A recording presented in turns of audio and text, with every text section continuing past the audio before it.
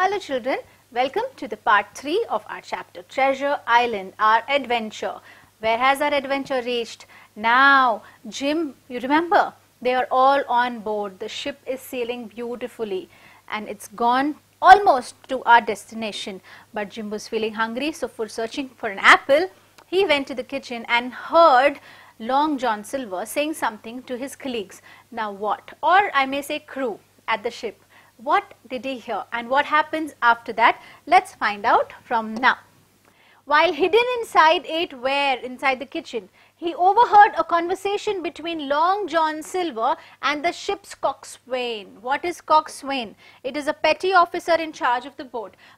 Because Long John Silver had got the entire team, he was speaking to a boy that was working with him, in which Silver boasted of his piracy with Captain Flint, who had died of drink, and of his plan to kill the skipper, the squire, and the doctor once the treasure was found. So he spoke about Captain Flint, his ex-captain. Okay, so this was the guy who was working with Captain Flint. And what was he discussing? He was discussing that he's going to kill who all? He's going to kill squire, skipper, and the doctor. He's going to kill everyone after the treasure was found. Yes. Jim was terribly afraid he would be found out, but just then a cry rang out that rose the entire ship, for in the moonlight land had been sighted. They had sighted the land. It was almost there. Jim was very afraid what's going to happen now. He's going to be killed. Everyone's going to find out. The next morning, under Long John Silver's expert guidance, he claimed he had visited the island before on a trading ship. The Hispaniola found a safe anchorage in an almost landlocked channel to the south of the island. So at the south of the island, they anchored the ship. Okay, they anchored Hispaniola, and Jim, Long John Silver, so he had an expert guidance. What did he say? He said that he has visited the land before. With whom had he come actually? Captain Flint. He said, I have come to the land before and I know every part of it, so come, I will show you. Jim secretly warned Captain Smollett, the squire, and the doctor of Long John Silver's treacherous plan, the witty, bad plan. He already made who aware? He told the captain, the squire, and the doctor. He told them what he overheard last night. The captain said that for the time being, they should pretend they knew nothing. They said, okay, let's pretend, let's act as if we don't know anything. But they knew everything, isn't it? As there were only 7 of the 26 people aboard the ship that they could rely upon, the odds were stacked against their survival. Now, there were how many people on the ship? 26. Out of them, only 7 they could have trusted. So Jim remarked that the treasure island had a brooding. What do you mean by brooding? Threatening, very threatening, menacing air. Jim said that this, when you come to a place, you don't feel good, right? Sometimes you feel that there's something wrong here. So Jim felt something like that when he came to the treasure island. He didn't know about treasure, said the doctor, but it was a pound to a penny that malaria lurked in the island's steamy marshes. There was a lot of malaria spread in that island, lots, okay. Now, Long John Silver did not know where the treasure was. Who had the map? They had the map, right? So he did not know where the treasure was. Now that the ship was at anchor, the crew became very agitated and surly. Fearing they would mutiny straight away, Captain Smollett told them they could take the rest of the day off. Now everyone was getting restless because now finally the destination has arrived. The ship is anchored. So everyone was feeling, what are they going to do now? What are they, and where is the treasure? We want to see the treasure. So everyone was getting agitated and restless. Okay. So what did Captain Smollett said? They said, okay, you're tired. You can take the day off for today. Long John Silver, who had done his best to calm things down, led a party of sailors ashore. But 6 of their number were left aboard to guard the ship. So what did he do? He took everyone and kept a party, and 6 of them were left to the ship to take care of the ship and keep an eye on the captain and those who were not part of the treacherous plot. So only the people who were part of the plot were taken out. Others were left in the ship. Acting more on instinct than anything else, Jim hid himself aboard the boat that rowed ashore, and as soon as the coast was clear, made a run for the shelter of the nearby undergrowth. What did he do? He ran from the boat and went to the island and took shelter somewhere very safe. He was delighted that no one appeared to have seen him. No one saw him going out, and soon began to enjoy the unfamiliar feeling of being all on his own. He was really happy with, for a change, being by himself. An hour or so later, Jim was surprised by voices. After some time, he could hear someone. He hid and watched as, a little way off, Long John Silver tried to persuade a member of the crew to join the mutiny. What was Long John Silver doing? He was telling some more people to join the thing that he was going to do. He was going to get treasure. When the fellow refused and started to walk away, the old pirate drew a long knife and stabbed him in the back. Okay? Terrified, Jim slipped away and ran for his life. He ran until his legs gave out. He got very scared when he saw Long John Silver putting knife under someone's back. He got very, very scared and afraid. Then, when he stopped to catch his breath, he found himself facing a wild-looking man. Wild. When people are living in this island and all that, they don't go to take a shower or comb or cut their nails. They look wild. They look bad. Dressed all in rags. He was not even wearing proper clothes. He was wearing all torn clothes. "I'm poor Ben Gunn," said the wild-looking man. Who was he? What was his name? Ben Gunn. "And I haven't spoken with a Christian these 3 years. So for 3 years, Ben Gunn was on this island abandoned. He had not spoken to anyone for these 3 years. Ben Gunn told Jim he had been on Captain Flint's ship when the treasure was buried. What did he say? He said, "I was on the ship when the treasure was buried." The wicked pirate had taken 6 men ashore with him to hide the booty and murdered them all, so its location remained a secret. So he said, when Captain Flint came to this island, I was there. What did he do? He took 6 men to help him to bury the treasure and killed all of them, so they should not tell everyone else where the treasure is buried. What is treasure called again? Booty in pirate language. Ben had returned on another ship to look for the treasure 3 years back, but when they could not find it, his shipmates left him marooned on the island. So this fellow also, Ben Gunn, came back with his friends to get the treasure out, but they could not find it. They didn't know where it was because they did not even have the treasure map, isn't it? So they couldn't find it. So other shipmates left him all alone on this island. How sad, right? Marooned again is abandoned in the island. So Ben Gunn was alone in this island for 3 years. And he also came for the treasure. Meanwhile, the doctors, the squire and Captain Smollett had also decided to go exploring. They also said, okay, we'll also go to the island and explore what's happening. Unbothered by the 6 pirates who had been ordered to stay on board, they took the ship's jolly boat and rowed ashore. So every boat has these small boats also with them. They took one of those boats and went exploring, alright. So the 6 pirates who had been ordered to stay on, they didn't even care, they didn't bother what's happening. So these 3 left. They soon found out what was known as the stockade. They found something which is called a stockade. Stockade is a sturdy log cabin with loopholes for muskets in its walls. Muskets are boundary, so perimeter. Will come later. Musket is an early type of gun with a long barrel. So these houses actually had holes for guns. Okay. For muskets in the walls, protected by a perimeter fence of stout wooden paling. Perimeter is the area, the boundary, the perimeter of the place, and it was 6 feet high. Okay, so this stockade was a log cabin which had loopholes for a gun kind of a thing, and it was protected by a fence. These are the qualities, these are the properties of a stockade, which you can say. And how high was it? 6 feet high it was. They decided this was a good place as any to make a stand against the pirates and hurried back to the Hispaniola for supplies. Now they said, come on, let's just come here. Let's get all our stuff from the ship and come back here. While the squire's gamekeeper Redruth kept the pirates at gunpoint, the captain and the others made several journeys ashore with provisions, arms and ammunition. So the captain's gamekeeper, the boy of him, he was called Redruth, he had kept a gun on the pirates which were supposed to keep them inside the ship, right? So in the meantime, the doctor and all were taking all the provisions, the weapons and everything to keep in this stockade. On the final trip back to the stockade, when they were taking all the stuff, everything was taken, one final trip was left, last trip. The captain, the squire and the doctor, along with those still loyal to them, were attacked by more of the pirates. They were all attacked by more pirates when they were doing their final trip. The pirates lost one dead and 2 more injured, but Redruth was also shot and died soon after. Okay? The pirates who had retreated started a bombardment from the ship's cannon.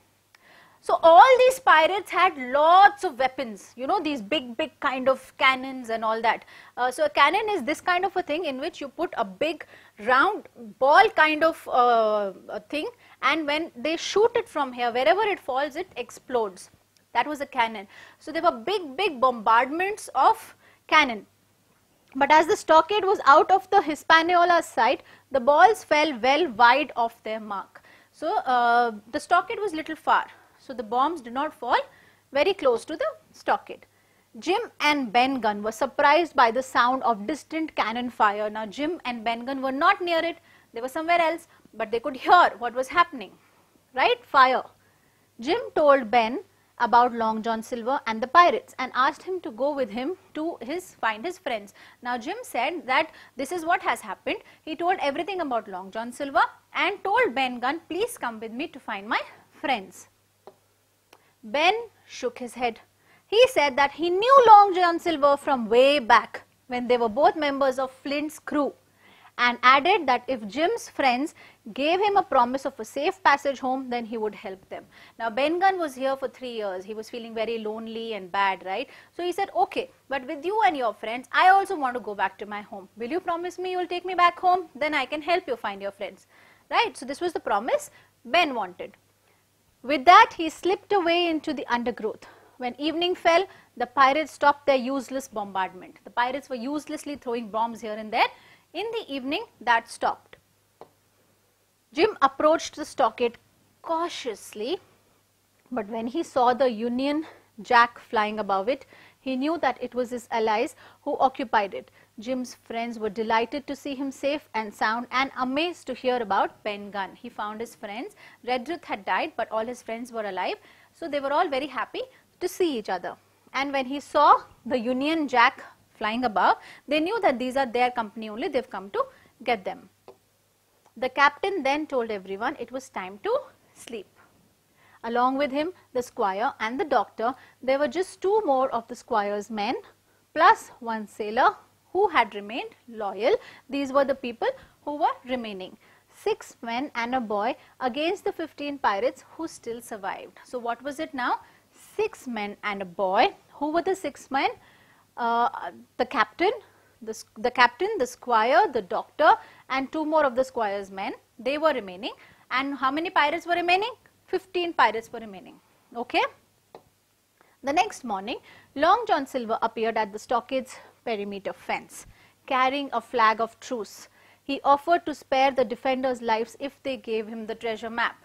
Now he came with lots of weapons and he told that, give me the treasure map, only then you can go home safely.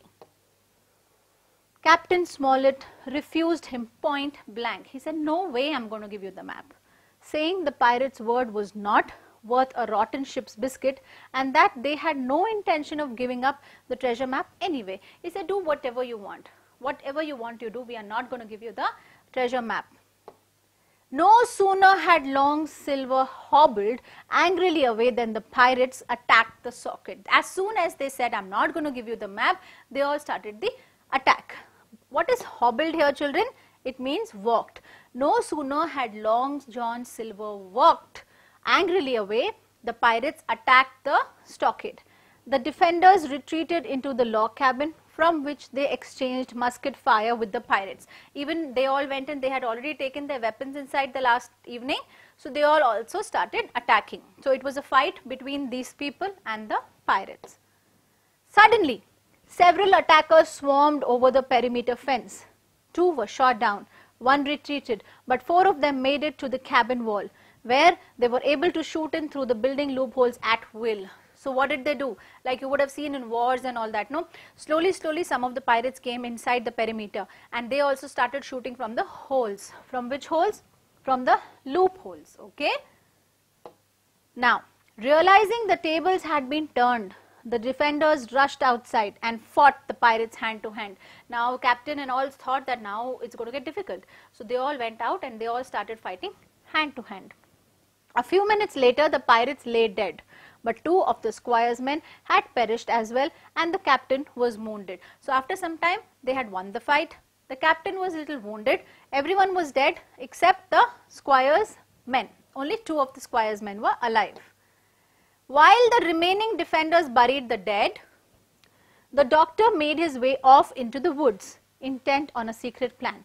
Jim too had an idea. With darkness approaching, he armed himself with a pistol and slipped away into the shadows. So, Jim left with pistol in his pocket. He made his way to the seashore, where he found a small homemade boat that Ben Gunn had told him about. Ben Gunn already told him there's a small houseboat there. The little craft closely resembled a coracle. What is a coracle? A small light boat is called a coracle, and was very difficult to handle. But it was difficult to handle because it was small and the waves are big, isn't it, in the sea. But he succeeded in paddling it out to the Hispaniola, from which drunken shouting voices could be heard. Jim wasted no time cutting through the ship's mooring ropes and setting it adrift. He just left. By that time, the tide was ebbing fast and the current in the channel was very, very strong. It was high tide, and with high tide, the waves are really, really big. Jim found himself swept helplessly along with it. So, Jim also went with the tide, with the waves. He also left, and there was nothing that you can do when you're in between the sea. Thinking he was as good as dead, he allowed exhaustion to overwhelm him. And now there was a thought in him that he's already dead. So he didn't know whether he'll be able to reach the destination or not. What's happening to him? He was really overwhelmed with it. Feelings were very high. He was very emotional at that time. The next morning, Jim awoke to find himself drifting near to the island's north coast. He had reached the island's north coast. Close by was the Hispaniola. Seemingly deserted, he hurriedly paddled over to it and clambered aboard. Clambered is climbed with difficulty. He climbed on that ship. On the ship, Jim found the 2 pirates whose raised voices he had heard the night before. He found those 2 pirates. They had obviously had a fight. One lay dead, the other had a bad wound in his thigh. So, the last night he had heard them fighting, isn't it? So, what had happened? One was dead and one was wounded.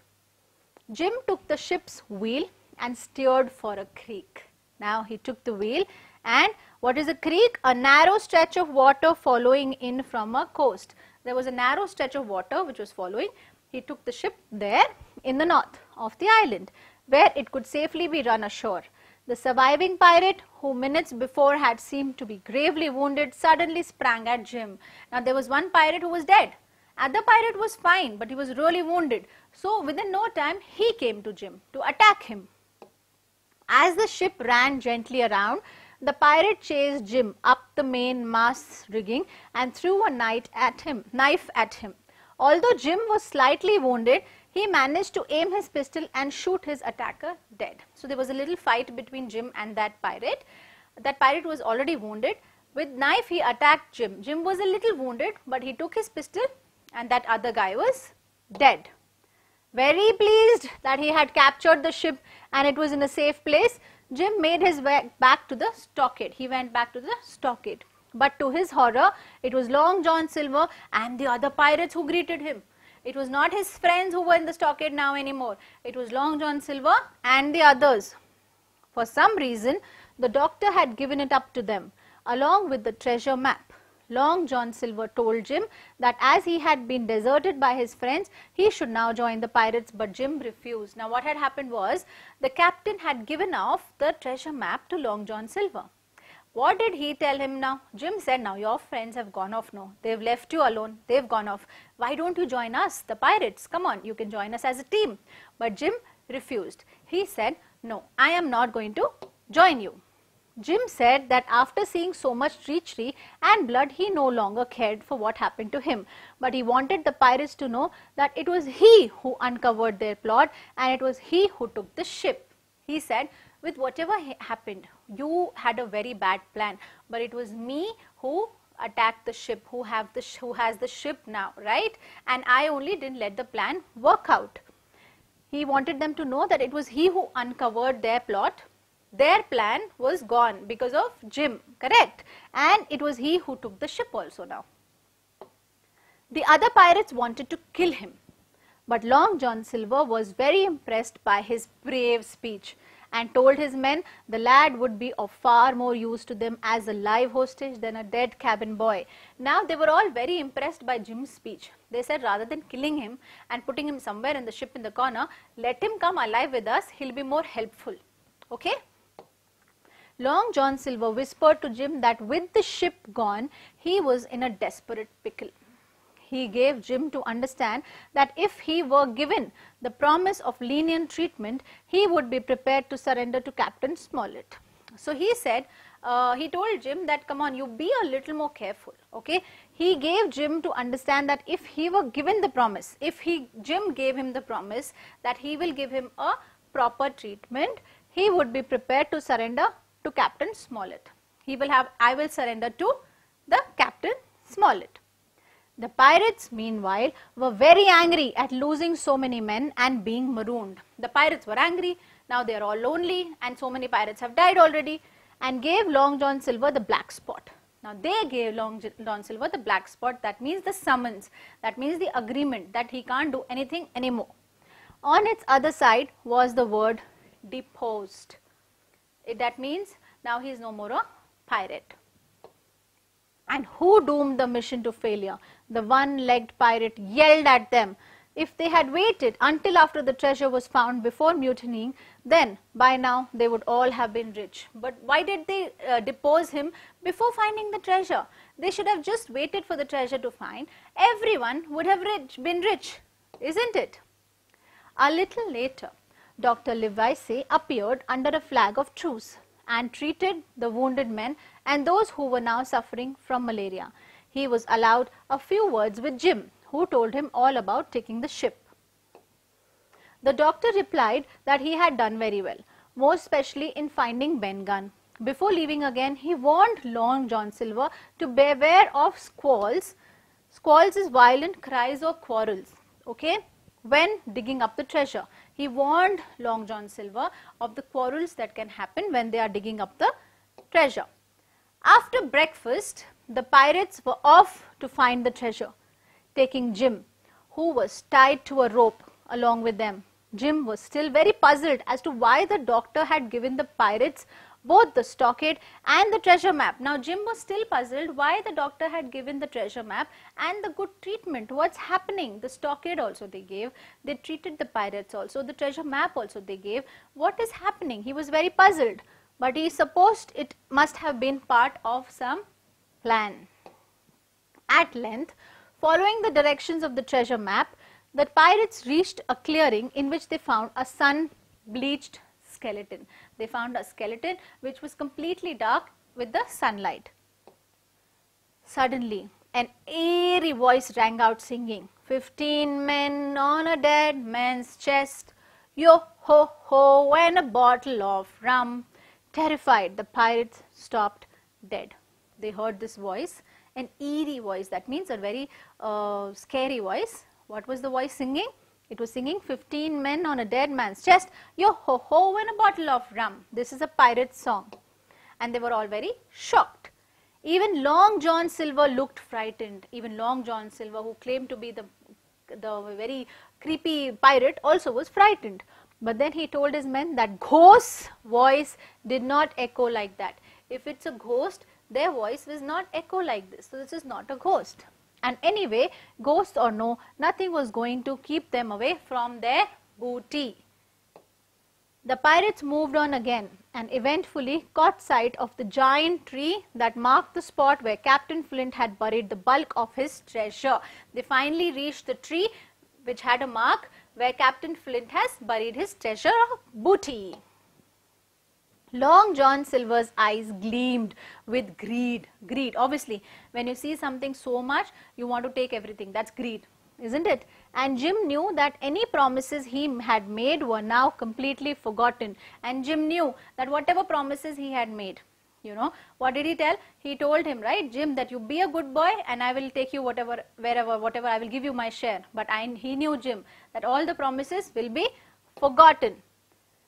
Then the pirates let out a gasp of dismay, for under the tree was a gaping hole in the ground that had obviously been dug several months ago.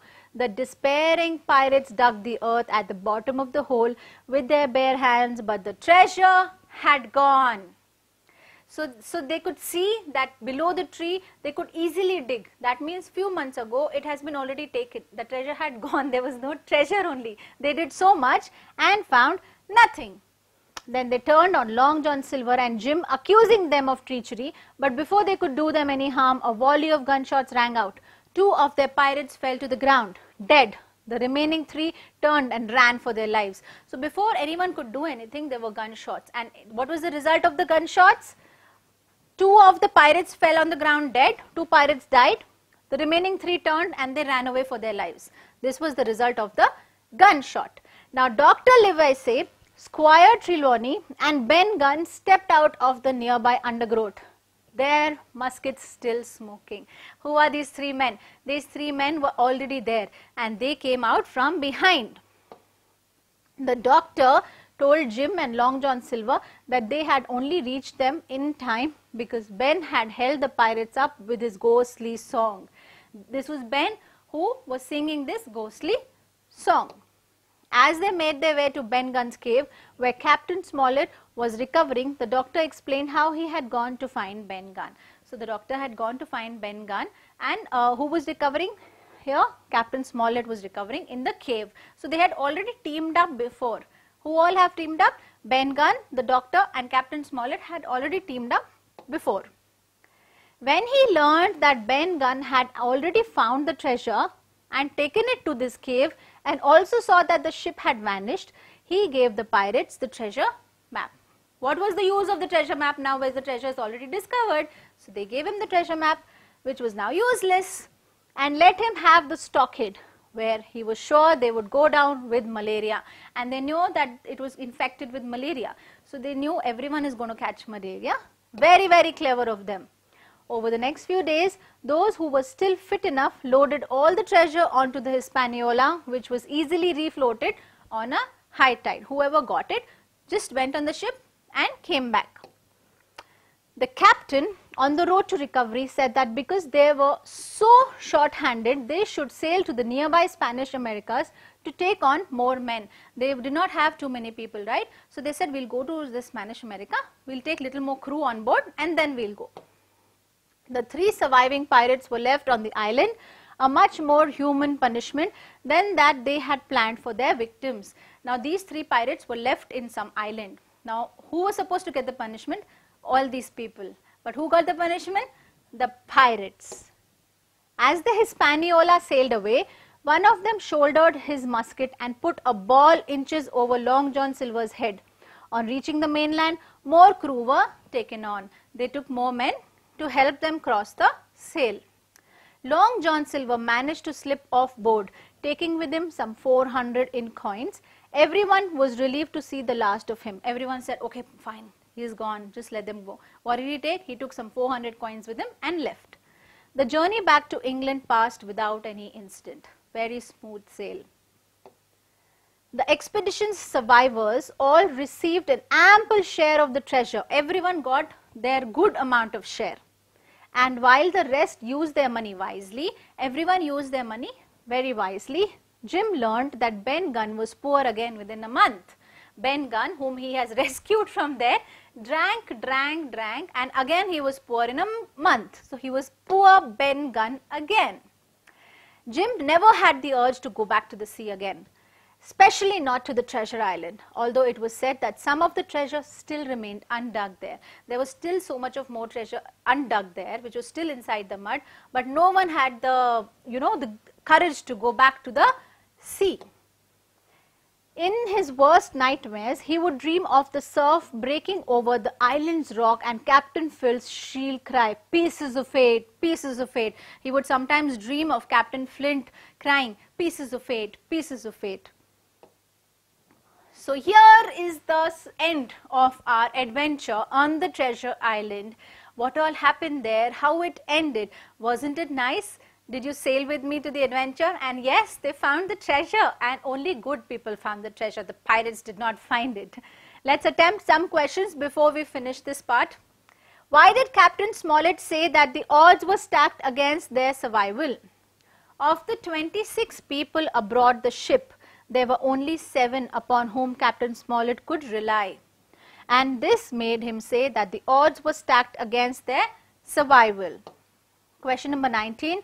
How does Jim manage to escape to the island?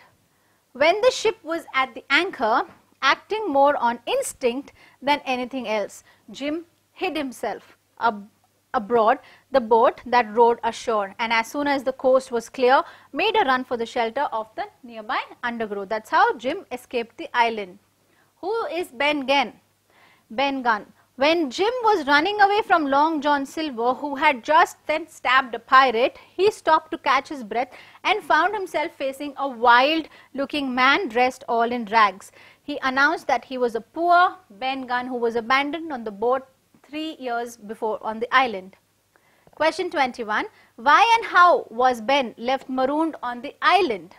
Ben had been on Captain Flint's ship when the treasure was buried. The wicked pirate had taken 6 men ashore with him to hide the booty and murdered them all, so its location remained a secret. Ben had returned on another ship to look for the treasure 3 years back, but when they could not find it, his shipmates had left him abandoned or marooned on the island.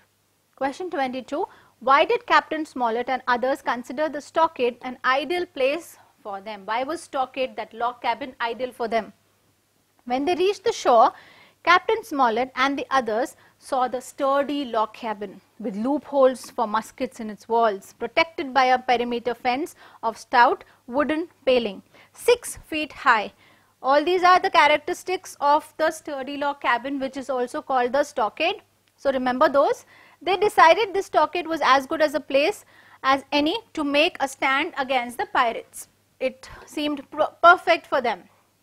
Question 23. What was Silver's demand for a truce? What was Captain Smollett's response? What did Captain Smollett respond to it? So John Silver offered to spare the defender's life if they gave him the treasure map.